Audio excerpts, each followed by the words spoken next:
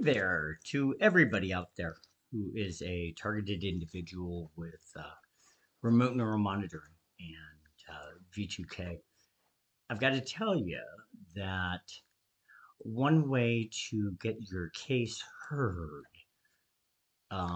involving remote neural monitoring is very simply to call it a Hiipa violation. It is against the law to divulge the medical records of an individual. And that is what remote neural monitoring is. It's the biometric data that is recorded and stored and then translated into speech or sound, sight, and thought. So don't necessarily take on the program because that's off limits and the federal government has figured out a way to get that point across by claiming it is a matter of national security. What is not a matter of national security are your own private records. And they have been disseminated or distributed. So if there's knowledge that is obtained from inside the privacy of somebody's home or vehicle or wherever you are, it's actually a Hiipa violation that's occurring. So I don't think the government's going to have very much success in blocking that type of a lawsuit. At least I'm willing to give it a try because I believe that information has been given to either my friends or family or people who have called the police and maybe even the government and been told things.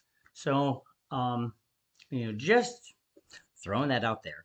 I'm going to have to sue the Columbus Division of Police anyway for the Hiipa violation that there's been brain trauma because there is no brain trauma. I have 100% capacity. There's nothing that is lacking in my mental faculties. And the friends that I have just don't believe it. And there's nothing wrong. And they continue to claim, well, he's hearing voices that aren't there. That's called the microwave auditory effect. And it is possible with microwaves, and it is being done. There's no two ways around that. There's no medicine that will make microwaves not go into your head.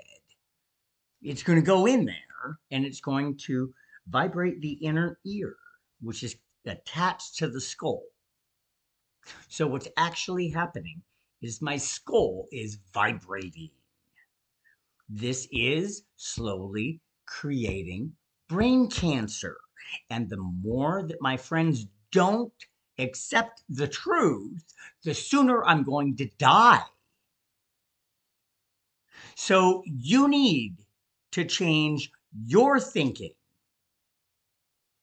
and accept the fact that I'm telling the truth. Because my friends are killing me by not assisting. My neighbors are contributing to my early death by not providing answers. This is a sick tale of wait and see. And I think my the few neighbors who are really gung ho on my removal, which would be disastrous for them because then the damages get really steep. And then there's pain and suffering involved in that. I don't know why you would ever desire to have somebody else's property and something they own to be taken away from them. That is hideous, and it's not loving thy neighbor. You wouldn't like to be treated like that. So why the hell are you doing it to me?